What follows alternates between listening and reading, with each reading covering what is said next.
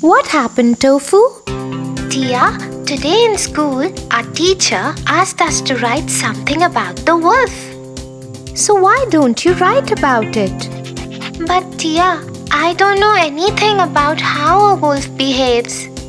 Come, let me tell you a story and then you would be able to figure out how it behaves.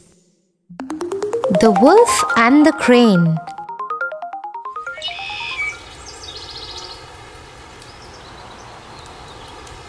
One day, a hungry wolf was eating his prey.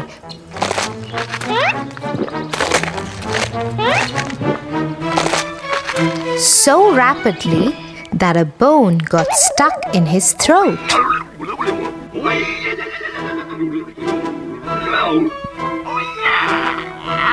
He ran around the forest howling in pain. Please help me. I will reward handsomely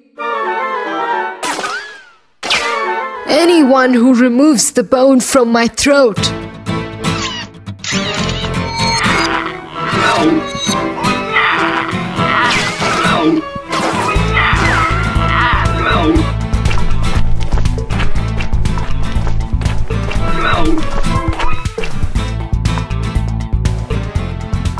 A passing crane took pity on the wolf.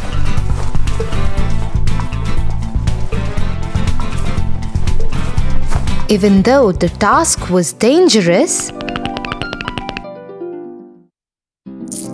the lure of the prophet motivated him to help. So he decided to help him. I will help you, but you need to stay still. I'll look down your throat and then remove the bone. As promised, the crane did his job. Now give me my reward. Reward? What reward, you greedy fellow? You had your head in my throat, and instead of eating you up, I let you go unharmed. That should be reward enough for you. Go away, or I'll crush you. The crane walked away disappointed.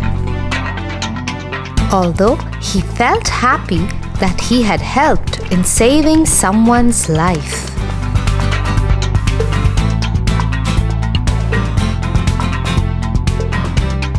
So what did you understand from this story? That one cannot trust the cunnings of a wolf. Right, Tofu. And now would you be able to write about the wolf? Yes, Tia.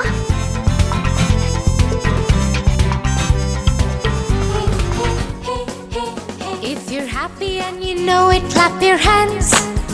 If you're happy and you know it, clap your hands. But why do we get hiccups?